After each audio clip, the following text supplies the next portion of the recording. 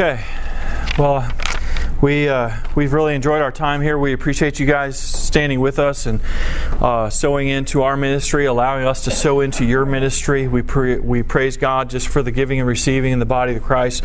We appreciate those of you that are here that are not able even to give financially. That's not why we're here. We're just excited to be able to sow into your lives and to see the multiplication come forth in your life. Part of the beauty of the body of Christ is that those that are able to give and give by faith are able to make it possible for those that are not able to give financially to receive what they need in the Word to be built up, so that as time progresses that everything shifts in the kingdom, and that you're able also to give when you have an abundance as well. So anyway, we're excited. I'm really excited about some of the conversations that I was drawn into, because I saw some people going, "Ooh, man, I'm liking what I'm hearing here." Someone met me in the hall and said, "This makes everything so simple. Why is it that we make everything so complicated?" I would amen that. It is a very simple process. When you can focus on making disciples, like a couple of people, and then your job is to help establish them in who they are in Christ, right? To help them experience the baptism of the Holy Spirit, to help them be able to heal the sick, to prophesy, to share their testimony, right? And you get in their back pocket on their turf, wow, it becomes a very powerful thing that can multiply over and over and over and over. One of the things that was asked, why is it that we do things so different now? And I'm going to share the answer for that I see, but as I share it, I don't want you to be offended, okay? Because I don't believe that people are intentionally, waking up in the morning and saying, hey, what can I do to mess up the church and make it powerless and slow it down and make it mediocre or whatever.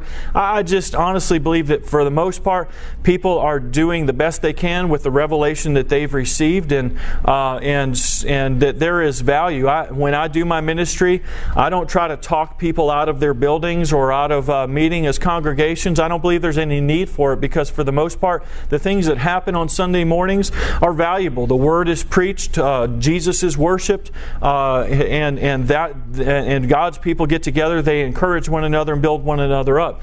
So you don't have to fight against Sunday morning worship services for there was, to me, like, what's the point of that?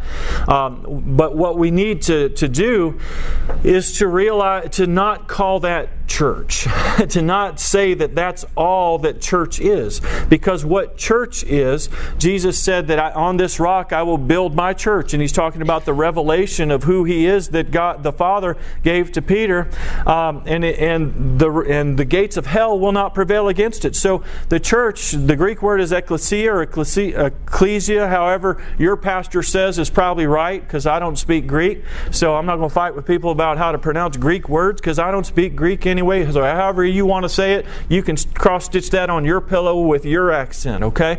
But for me, the issue is, what was that? Those were the people that were called out from the average Joes. They were called out of those people to exercise government over a region. And so we are those that have been called out of the world to exercise the government of the kingdom of God. Jesus Christ came with a government on His shoulders. He brought the kingdom of God on His shoulders, and we have been called out to exercise that government over the region. Amen? And the gates of hell will not prevail against it. So what is it that Jesus experienced His church? To me, it was something very beautiful. You had 12 people who were living their lives called out from what they used to be, called out from what they were, to live with Jesus, to be on mission with Jesus, to follow Him, to learn from Him, to become like Him. Jesus said when a disciple is fully trained, he will be just like his master. So that's what they were learning. They didn't even like one another. They just love Jesus. Do you understand that, when you're in real church, when you look around and realize, man, I would not be friends with any of these people. The reason that I'm here is because I love Jesus and they love Jesus, and that's what's brought us together. It's not about liking each other. It's about loving Jesus and becoming like Him. And sometimes the way to become like Him the best is to be around people you don't even like. But they love Jesus and they're going the same direction as you. They may not like the same music you like. They might not have the same background. You wouldn't have anything in common. But what you've got in common is Jesus Christ. Amen? And that makes all the difference. And these people lived with Christ as the center on the kingdom mission together. Amen? Now, Jesus, in bodily form, was taken out from their midst, and He moved inside of each one of them. And that's church. It's what they had been experiencing for 3 years, living together with Christ as the center of their lives. And that never changed. It just changed location. It moved from outside to inside. Do you see that? And that's what got multiplied. That's what church was. I'm now moved from being discipled on the outside to being discipled on the inside. That's Ephesians 4. You have received and have been taught the truth which is in Jesus Christ, if indeed you have heard Him. Amen? You are hearing Jesus Christ. You are learning the truth that is in Him. And so Jesus now has made it possible for Him to individually disciple each one of His people. But part of that process is not just you have Jesus, but that we have Jesus together. Amen? And so it's not that He's just inside of you. He's also inside of me. So the truth that I've received, I can pass on to you so that we can accelerate your ability to hear what He's saying. And there will be a witness in the Spirit. You have an anointing that abides, that teaches you the truth. Amen? And so as we share one to another the truth that we have in Jesus, we can help one another to accelerate our becoming like Jesus Christ. So, now, there's a distraction that came in, honestly, because I believe that the church, as it was left and as it was given on, was disciples making disciples. And so when they came together, it was a gathering of disciple makers and disciples who were making disciples. And that gathering looked very dynamic, and it was a lifestyle that they had in common. And they would never call just that the church. That would be the assembling, right? But the church was what they were doing. That's who we are. It's not where we go. It's what we've become. We've become the governing people. Right? So we are the church in the region. So it's not something you go to, it's something you've become. And you live out 24/7 and you do it together. Right? You stay connected even during the week and you are advancing the kingdom. Christ is in the center, you're on mission with each other. Christ is the center, you're on mission with each other to advance the kingdom wherever you go. And sometimes you get a chance to come all together and you encourage one another, you build one another up even more and more. And so some people were asking me some specific questions of how does that relate to life teams and how does that relate to this, and and I don't have all the answers for that. Those questions are above my pay grade, to be honest with you. And I think that's part of the flexibility that we have in the body of Christ. Is it doesn't have to be like there's one size fits all answers. Amen. Jesus, His ministry was very dynamic. He filled hillsides, didn't He? And so he did large group meetings, he did public meetings, but he had some people with him that he was pouring into in a different way. He sent them out in Luke chapter 9, and they did ministry, and then right away there was the 72. So it didn't all look the same. Now, one of the things that we found in our life team is that I began to treat my life team like Jesus discipling His 12. Okay, I started looking at that instead of it that I'm discipling them, that I'm equipping leaders who are becoming disciple makers. So I started looking beyond the people that I'm directly influencing, and I started thinking about equipping them to impact others. And it started affecting the way that I started interacting with them. It started impacting impacting the way that I thought of them. So it was no longer about me having a good group, and here's the neat thing about it. It was like I didn't even have a ministry anymore. I didn't think of my ministry. I didn't think of the group as my ministry. I thought of their ministry. How can I equip them for their ministry? So it was like I lost my ministry, and all of a sudden the only thing that was important was equipping them to be successful in theirs. And so, wow, it was like all of a sudden things shifted. And so that led me to say, okay, what could I do? Because there were some people in my group that believed and walked out what I had passed on to them. But to be honest with you, they weren't going to anytime soon be able to be near as effective at communicating and teaching that truth as I would be, right? So that was the area of stumbling. And so that's why I developed my discipleship manuals, so that they could have something in front of them that they could say, hey, let's just read this together and go through it. And it's kind of a self-guided thing. Now, you don't have to use my discipleship manuals. You can use any content that is kingdom equipping and plug and play, right? But you need to beware of the methods that you use, because the methods that you use need to be something that can multiply and be pass-onable. That's why I call it pass-onable. That's not exactly even a word, but I made that up because, but you understand what I mean, right? Let me give you a counter example of this. When I was a missionary, and somebody asked, well, what's the background? How did you come up with all this stuff? Well, some of it I didn't come up with on my own. Some of it, the Luke 10 principles, I learned from other missionaries who had been successful in launching moves of God in people groups to up to that point were thought to have been resistant to the gospel. And when it turned out what they were resistant to was not the gospel, but they were resistant to churchianity. They were resistant to the packaging that we had wrapped the gospel in. And so when people moved towards bringing the kingdom through and advancing it through the context of not creating institutions, but making disciples. See, there's a difference between being a clergyman and making a congregation, which is institutional, and being a disciple who's making disciples. One's very relational. The other one it looks like an institution. And we have typically merged the two. And when you go to seminary, you're typically taught how to become a clergyman who makes congregations, which can be a distraction to being a disciple maker. Right? The methods are very different. The ways of communicating things are very different. So one of the things that God began to deal with me about was your strengths can make other people weak. What do I mean? If all I do is spend my time talking, you become really equipped at listening.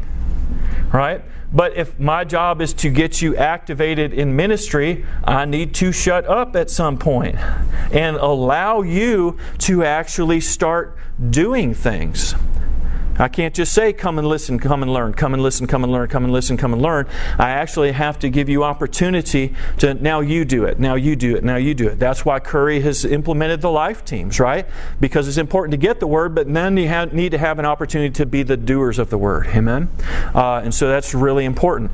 The thing that I've observed sometimes, though, is that oftentimes when you go from the campus into the home, and this is not just life teams, this is just in general, that we have the tendency to reproduce in the home or on the small scale what we're used to seeing in the big scale, right? So you end up going into somebody's home and then they preach a sermon at you.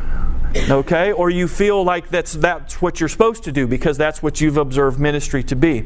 And I'm not saying that that's wrong if that's what you've done. But what I want to encourage you is that sometimes you need to take a look at the methods that you're using, because part of what has been part of launching disciple-making movements is what have been called participatory methods, meaning that people actually are participating. participating, that you get people involved in their learning. They're not just listening to a lecture, but there's an interaction that takes place, so that there's a guidance, but the Scriptures themselves become the teacher, and that everybody's involved in calling out the observations, the principles, the applications, sharing what they understand from that kind of thing, so that there's actual adult learning taking place, right? I'm an active learner. You're not just telling me what it says, but that I'm reading it and I'm going through the discovery process on my own, right? I'm not just being given a fish, I'm being taught how to fish. And so that's part of the reason that I wrote the manuals the way that I did, so that they would involve people and give them some guidance in making observations in the Scriptures, but they themselves have to read it, they have to do their own observing with some guidance, etc. And then there's also the applications of the principles of this is what we need to do. So there's some method behind my madness, but what I've learned is you can use those same methods with other sorts of tools. For example, there's great manuals that have been made with the JGLM, like Laying Hands on the Sick is a great manual. The Minnesota Life team that I've been mentoring from afar, I call it like shadow pastoring. You know, you sort of in touch with the leaders, but I'm not actually leading anything, but I'm supporting them so that they can do it. So I got them set up doing some things, and what I realized right away is that nobody felt confident like they had their arms around this message yet. You know, they still had their own questions, but they knew enough, having gone through the DHT, they wanted to be doing it as they were still learning. So what I did was say, okay, this is what we're going to do. You're going to go through Laying Hands on the Sick together. You're going to read a chapter a week. When you come back together, after you've finished, what they do is they meet in a public place, like in a mall or something like that. They meet at 7 o'clock at such and such entrance, and as they come together, they pair up and they go do ministry throughout the mall for an hour, and then they meet back at the food court for the second hour. And part of what they do is they share highlights. So what happened in the highlights from the outreach and from the last week, and then they have some time to say, okay, let's talk about our lesson from the week. So they've all read the lesson, but here's the deal: nobody teaches it, they all teach it. Right? Here's how they do it. There's someone who facilitates it. They say, so from what we read last week, what were some of the main lessons that you understood?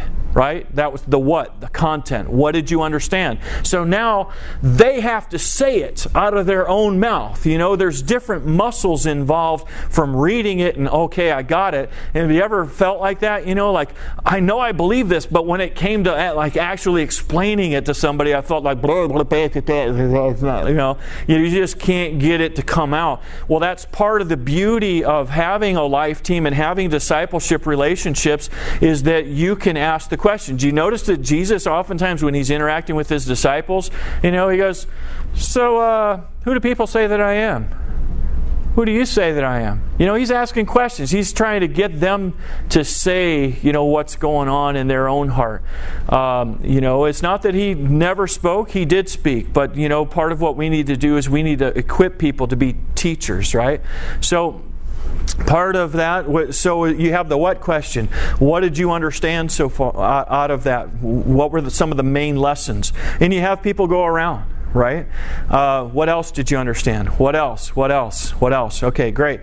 And then that's the what. Then there's the so what. Why? How should our lives be different if we live this out?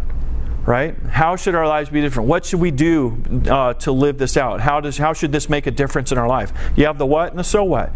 And you know what? They are telling one another how they should be living, what they should be doing, right? And then you just say, great, go and do likewise. So they have a real simple thing. There's content that's there, but they didn't have to become great teachers in order to get it. But they did have to be good learners, and they're becoming good teachers as they ask what were the main lessons and what should we be doing about it. And then they just kind of nail down, okay, so what are you going to do this week differently to apply this, right?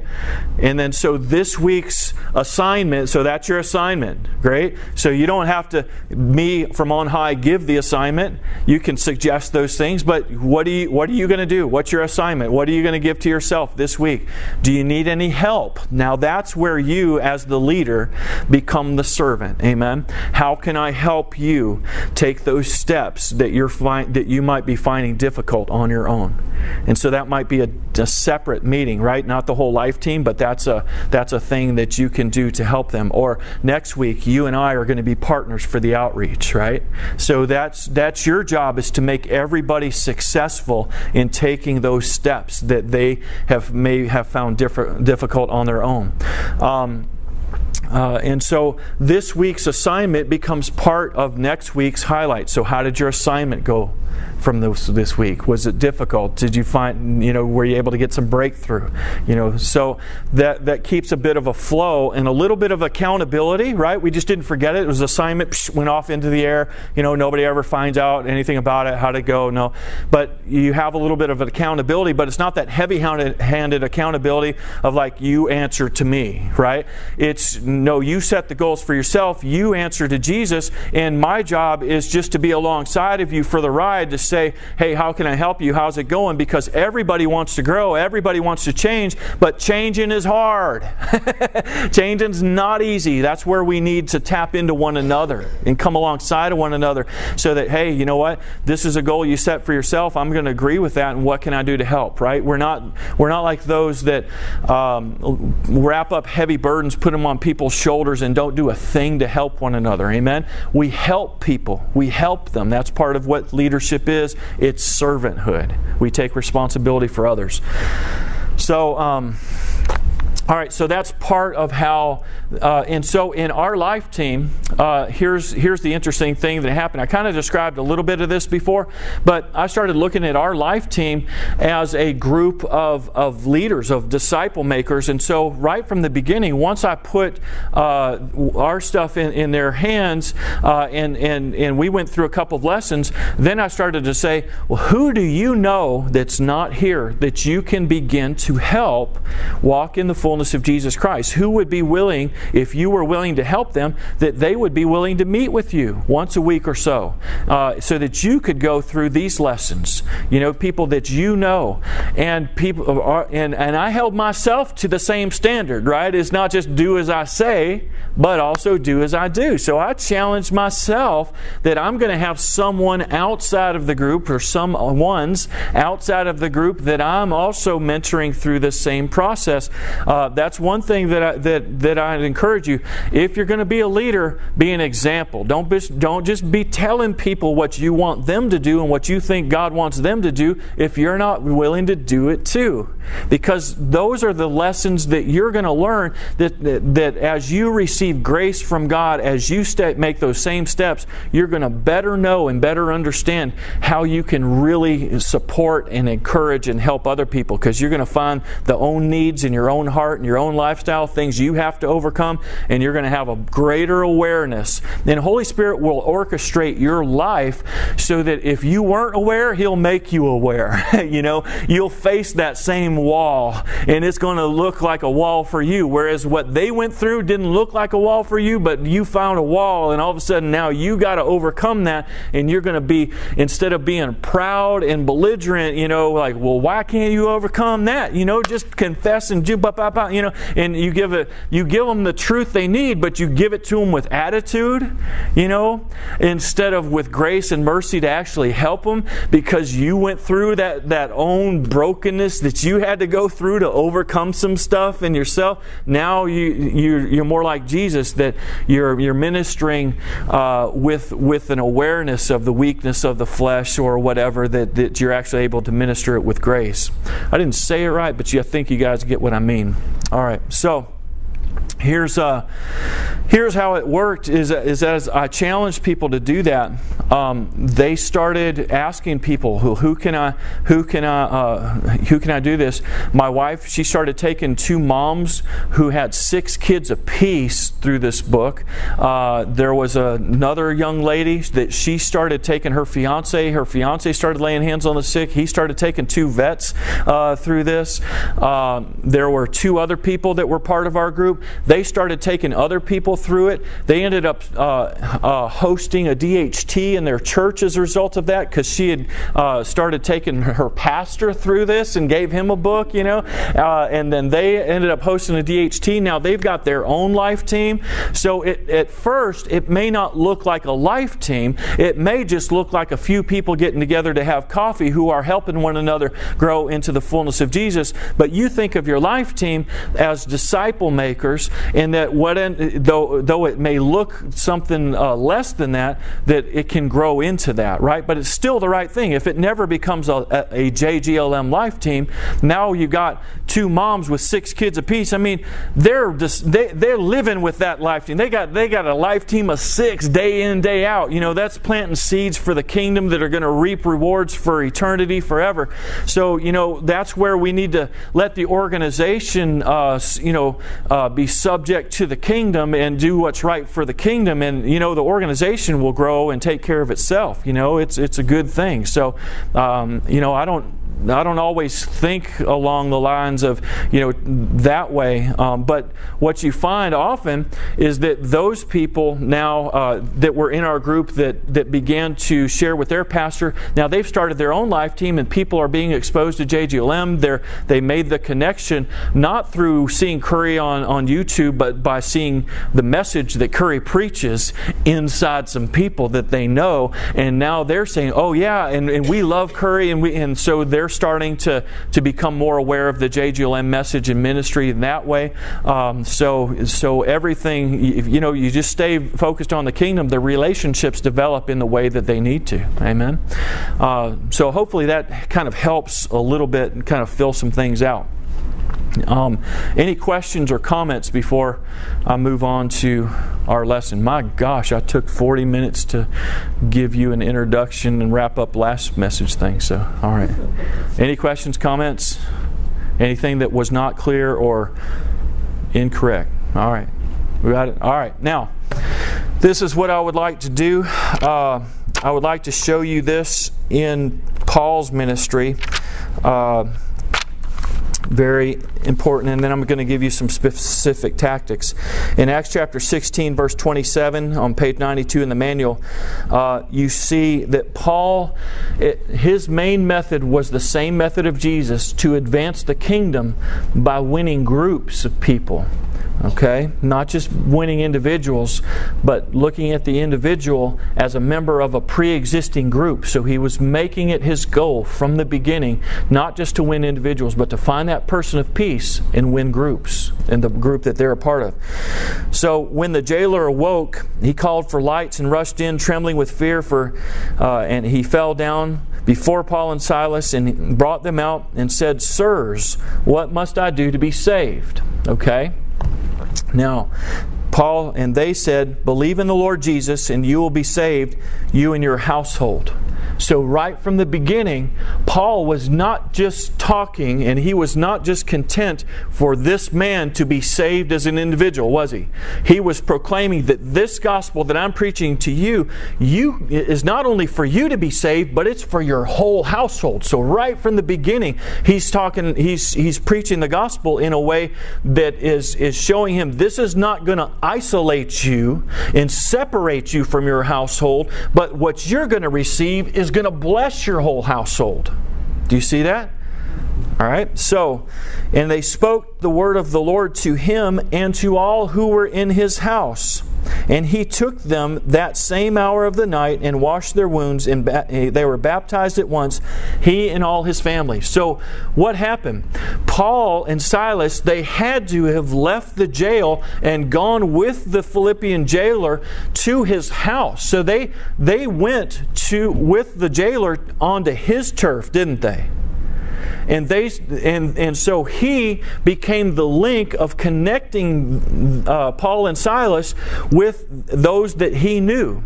So now they weren't just doing random acts of kingdom. Now they weren't just saving an individual, but they were actually launching a new move of God, because they had the mindset that God wants, that these people are already connected, and that the kingdom can flow into new pockets of relationships through the individuals we meet, if we steward that relationship properly. Do you see how he did that? And Jesus did that very same thing. And so Paul is following that same example. And said and how did discipleship take place? It started off with what? Paul preached, and they wanted to respond. And what was the response? Pray this little prayer in your heart. No, it wasn't. Get baptized. Water baptism was the start place. Does that sound familiar? Jesus said, go, make disciples.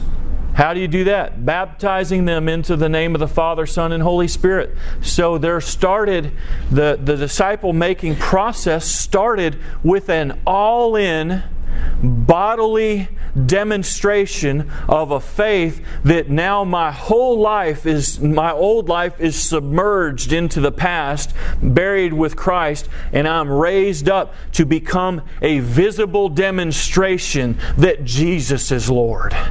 Amen?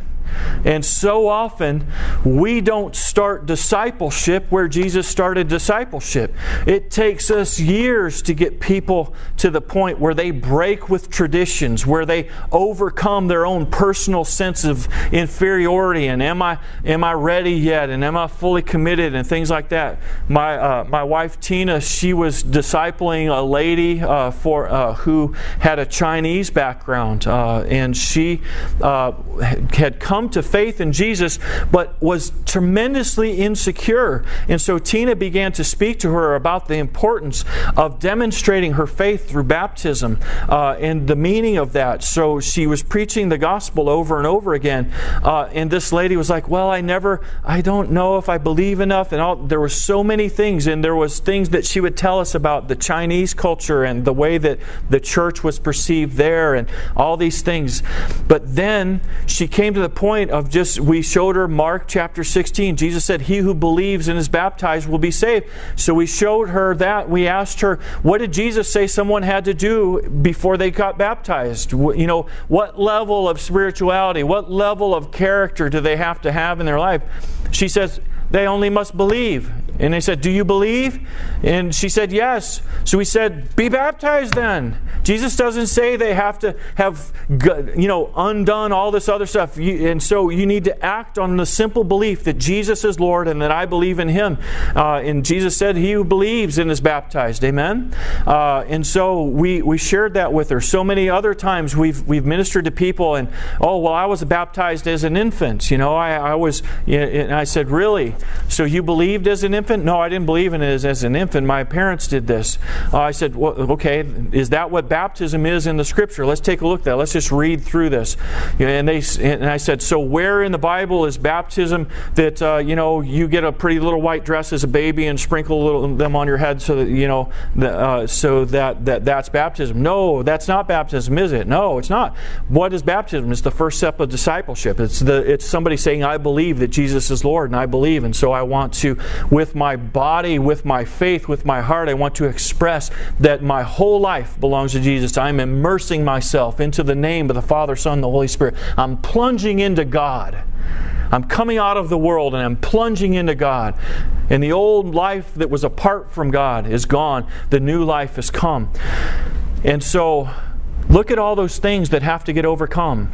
Personal insecurity, false teaching, traditions of men. They all have to be overcome for somebody to be baptized. Jesus wants people to start at that point.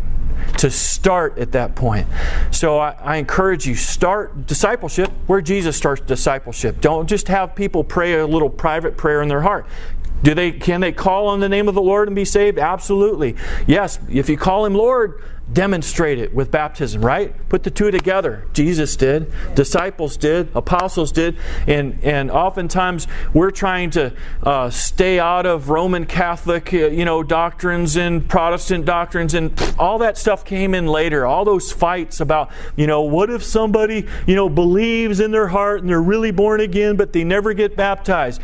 I say, well, forget about that. Somebody didn't preach the gospel to them right. Okay?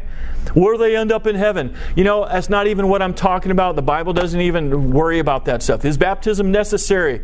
Well, for what? Is it an option? Jesus commanded it. Since when are His commandments options? Right? So we're so worried about where somebody ends up, whether they end up in heaven or whether they end up in hell. And God wants them living in the kingdom.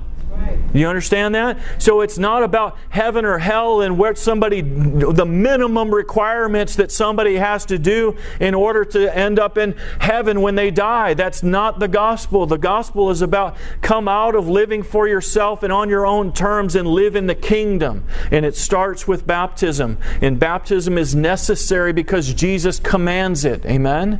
We're not going to make His commandments optional. And so we'll let the theologians fight over stuff. I'm not a theologian to fight over stuff. I'm a disciple maker. How about that? Yes, sir. So we on their turf and we are discipling them. Yes. We're ready to be baptized. Where do we do that at? Okay, very good question. He said, so we are disciple makers. We're on their turf, and we're ready and they're ready to be baptized. Where do we do that at? There's a lot of options. One is bathtubs. The other, swimming pools. Others, jacuzzis.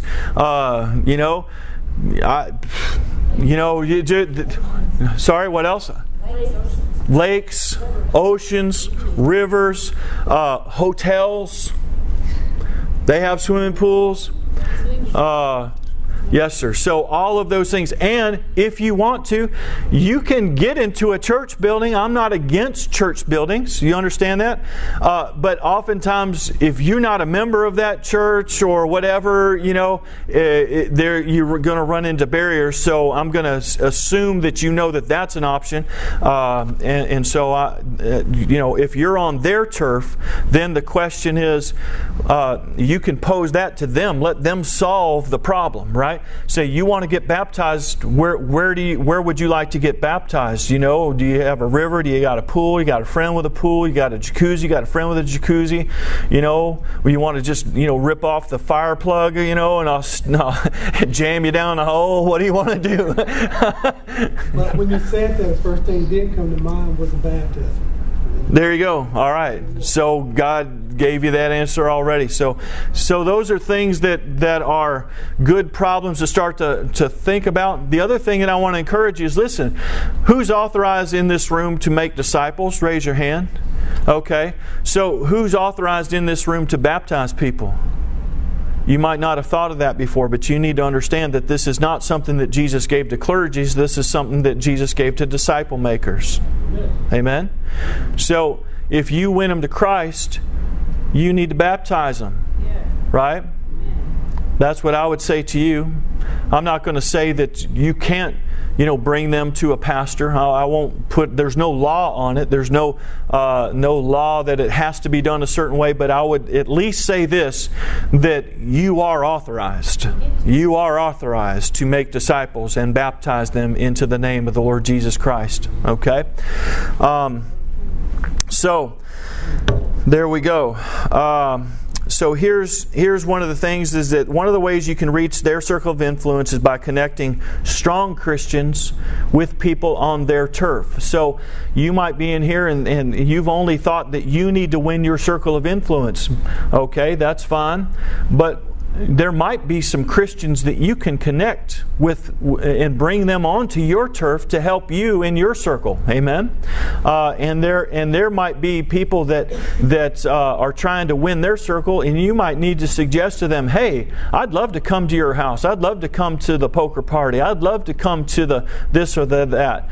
Is there anybody in your family that needs to be healed or whatever?" And you can get onto their turf. So we need to be connectors in the body body of Christ. Here's the other principle that I'd like to suggest to you, that the plan A is whenever you reach one, that the default is to look for ways that you can get onto their turf and to win a group around them and start a new group. Right? So you're looking for ways that you can start new groups in new areas amongst new people groups, right? That be the plan A. And plan B is if that opportunity does not exist or present itself, or that you get involved on their turf and it turns out that as the kingdom is demonstrated, everybody hardens their hearts. Everybody becomes resistant. See, now that's where the kingdom, the words on the other side, right? That he who loves his father and mother more than me, you got to love Jesus first and foremost, right? But let's do the ministry first, that you actually give them the kingdom and not just snatch people out. What would have happened if Paul and Silas, rather than saying this message is for you and for your whole household, and the Philippian jailer says, well, if it's for my whole household, I want them to be saved too. Why don't you come to my house? And Paul and Barnabas said, no, you just invite them. We've already rented a storefront here in Philippi, and we're going to be having us a revival service on Saturday nights and Sunday night this week, and you just invite your family to come, and when they come, we'll share with them then. And the Philippian jailer, he goes home and says, he starts talking about, coming to a service because I met some guys, they told me that there was this guy named Jesus who rose from the dead. Man, it sounds like Star Trek, and to them, and they're thinking, we got our gods. What are you talking about? We've had our family gods for years. What's wrong with them? And there's no, but they're wrong. They're false gods. What do you mean they're false gods? They're our family, and all of a sudden now, you got one little Christian, lonesome little Christian. He can't get anybody up to the building where Paul and Silas are. And so now, instead of the gospel actually advancing the kingdom, you got one little Philippian jailer instead of a church being left behind. Do you see the difference? That having a campus-oriented mindset, it's not that campuses can't work or that they have no place, because after a point, you got so many disciples, you can't get them all into a normal house. You can't get them all into even a building this size. You're going to need stadiums if you do it right, So I'm not like this house church mindset. We just need to, get back to the roots and do it in the houses, and then you end up being legalistic little, mindsets in houses. I'm not for that, but I'm for the kingdom. Okay? And we there's no law on us. We can do whatever it takes to be most effective at advancing the kingdom and making disciples. So whatever you're doing on Sunday morning, you just keep doing it with all your heart. Enjoy worshiping God, receive the Word, but go and make disciples. Don't leave it there and say that was church, meaning that's governing a region with the kingdom of God, because it ain't. Right?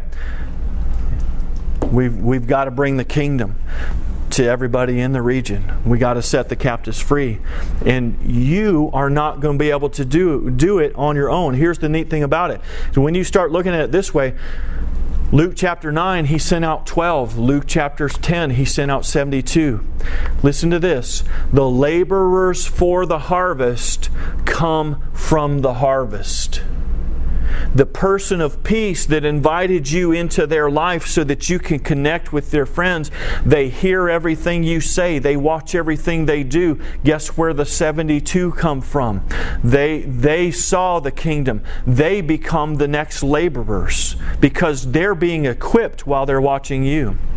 Now here's the counter example. You now, everything you're doing, from the start to the finish, the way you meet people, the way you approach them and get involved in their lives, the way that you advance the ministry and advance the kingdom, everything you're doing is making a disciple. Because you're discipling them even before they become Christians. Because they experience the way that you treated them. They experience the power of healing. They experience the methods that you use, so to speak, to get involved in their life. And to ask them, who else do you know that needs this? And every now and again you run into a Peter who goes, hey, y'all stop whatever you're doing. There's a guy, a rabbi, just came to my house. My mother-in-law, she's been sick and on her deathbed. And she got up and cooked us dinner because this guy healed her. If you got anybody sick or needs healing, come on. And so now everybody knows Peter. He wouldn't pull our legs like this. So now all of a sudden you got a move of God on your hand. Amen? Because you might not be really good at connecting. You don't have to connect with everybody. You just got to keep doing random acts of kingdom and find that person of peace that God's got for you. And then you get involved in their life, and all of a sudden, you, little old you, have launched a move of God in Dallas, in Plano, in wherever you live, that now all those people that were outside of church and didn't think they'd ever go to church again, and may not even have a building with a clergyman, all of a sudden now the kingdom of God has come and it's saturated and permeated that area. I remember hearing a story one time that some missionaries, they wanted to see the local leaders take responsibility quickly and begin to evangelize. So this was an unreached group of people, and so what they first did is that they came in and they didn't know the language very good, but they had the Jesus film. The Jesus film? It kind of goes by the Gospel of Matthew. Campus Crusade for Christ, I believe, has taken ownership of it, and now they've translated it into so many languages, and it's been an effective tool.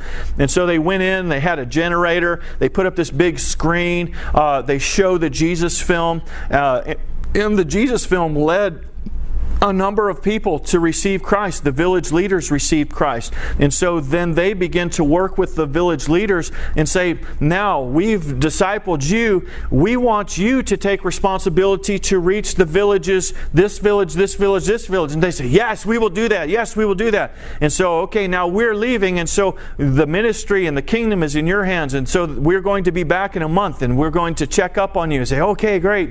So now's the big sending off time. They come back. And, okay, what's happened? Well, not yet. We're still growing, but we haven't. Have you gone to the next village? No, we haven't gone to the next village. And it kept going like this, month after month after month. Then finally they said, so why are you telling us yes, that you want to go, that you're going to reach them, but you're not doing anything? And they said, we're still saving up money for our generator. See, they thought once they got the gospel into the native language, that would be all that's necessary, that they would figure out that you didn't have to do it exactly the way we did it, that you can go and tell them. Well, they had never seen that before. You see? So we tend to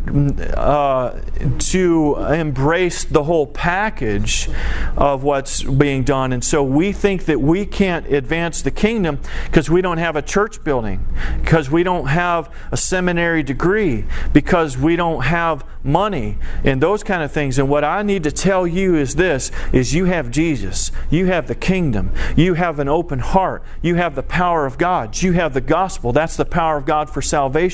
You can use whatever you've got at your hands, but you don't need those things. What you've got, you need. Or what you need, you've got. Amen? Well, it's getting towards the end of the day, and I'm just twisting my tongue. Y'all figuring it out quicker than I have. All right, so you understand that? All right, so here's what we're going to do. I want to take a 10-minute break, and then we're going to come back. We're going to have one little activity together. I actually intended to get into that this time. I apologize. I want it to be more interactive, hands-on. And then what I'd like is to have a conference evaluation. I've got a conference evaluation form. I'd love your feedback. And then we'll wrap this up. Okay?